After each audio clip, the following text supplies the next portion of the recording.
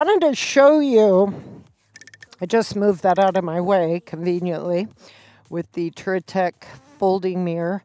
I've been talking a lot about trail braking on the street. So this is how I'm riding. 2 fingers over the control, 2 fingers over the bar, just like we teach for the off-road stuff. Now, we do not teach trail braking in the beginner or intermediate class, okay? Because you're using both controls, the brake and the throttle at the same time, it's a very advanced technique. So we start touching on it in the intermediate class, and then we really teach it in the advanced class. Aftermarket lever, where I can adjust it out by moving that.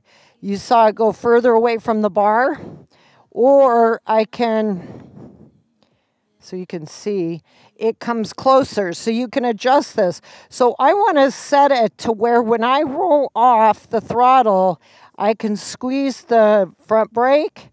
As I start rolling on, I'm trailing the brakes off. Okay, so I just changed this adjustment, and now I'm going to go ride and see if I like it better.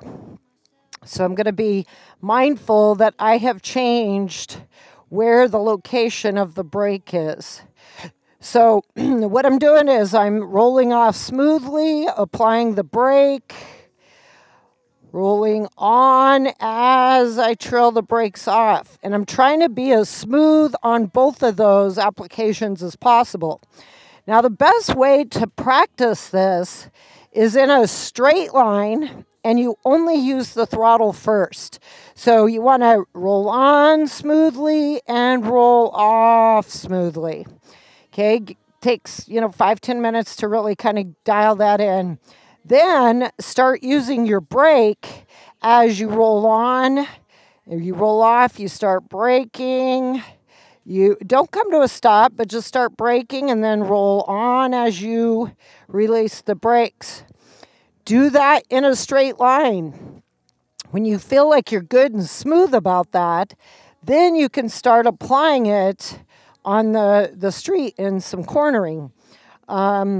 Anyway, I would highly recommend taking some advanced training and really get the coaching that is needed to really dial that in, and then, of course, practice it. So, all right, I'm going to get back to riding the windy Nickel here in Ohio.